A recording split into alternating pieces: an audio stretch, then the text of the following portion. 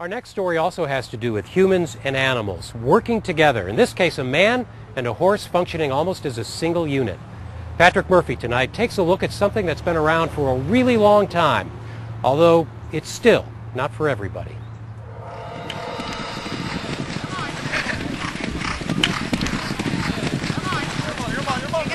All right, here comes Billy with the forward shot. Sugar and Jamie, they're right there in front, just rolling towards the end line, and it's over. Well, to play polo is exhilarating because it's fast, it's very competitive, it's physical, it takes incredible stamina and from both the horse and the rider.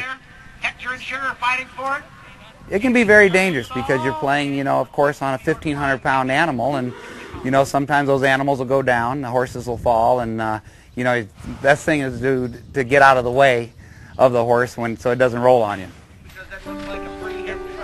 Polo originated in Persia about 2,000 years ago as a game for warriors and aristocrats. St. Louisans have been playing it since 1893, when members of the St. Louis Country Club first grabbed their mallets, climbed up on their horses, and began whacking away.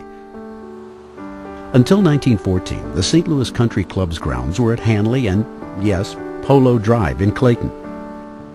In fact, there are still about 2 acres of the original polo field left in the middle of the subdivision as a reminder of where St. Louis polo was born.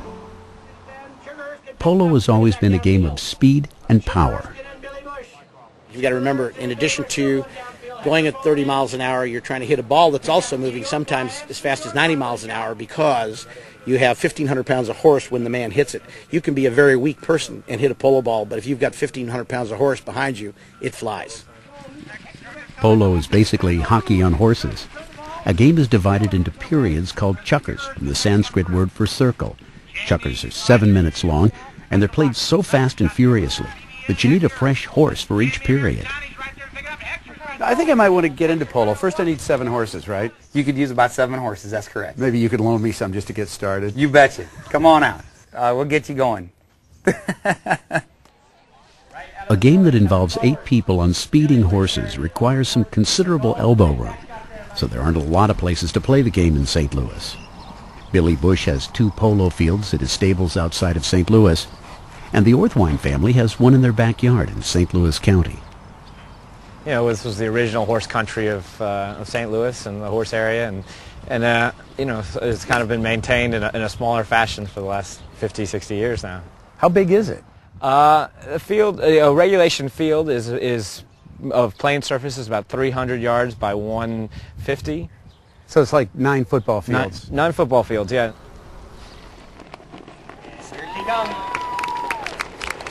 Matches are staged with the flair you would expect, featuring everything from skydivers to marching bands. But polo in St. Louis is more than just recreation for the well-to-do. The St. Louis Area Polo Club holds 4 matches a year to raise money for charities. This particular game benefits Epworth Children and Family Services. Central to the sport are some of the world's most extraordinary horses, some of which can cost as much as a small house.